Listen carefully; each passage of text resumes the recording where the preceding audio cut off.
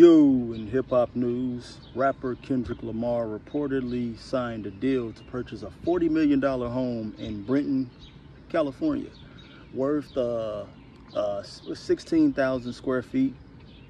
Like I said, worth $40 million. That's pretty dope. That's a really dope move. Regardless of how it happened, you know, he's been making a lot of money off of this beef series and what's been going on lately. I mean, and that's just good in general, because sometimes, I mean, you know, regardless, we get our entertainment off of this, and although I think his fans are pretty fucking stupid, he's a great guy. You know, I'm sure he's a great guy, and we get our entertainment off of this beef regardless of who you thought won.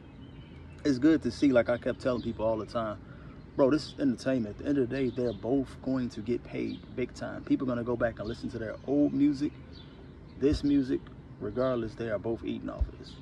Cole as well. Like people thought with the J. Cole, yeah, J. Cole missed out on about 40K sales because of the apology thing they put together, but the Dreamville Fest brought in 143 million, so you know he was eating off of that. All these guys are eating.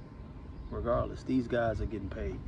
So I think that's pretty dope, you know what I'm saying? And we don't know what's going on, regardless of what they say in the diss records, because it's diss records, it's beef. We don't know really what's going on in his home with his wife, them separated. We don't know what's going on. So I mean, for him to be able to do that, that'd be good for him if he can seek peace or whatever he got going on. So salute to Kendrick Lamar. You know, I still think your fans are stupid fucking people. God damn, y'all are stupid.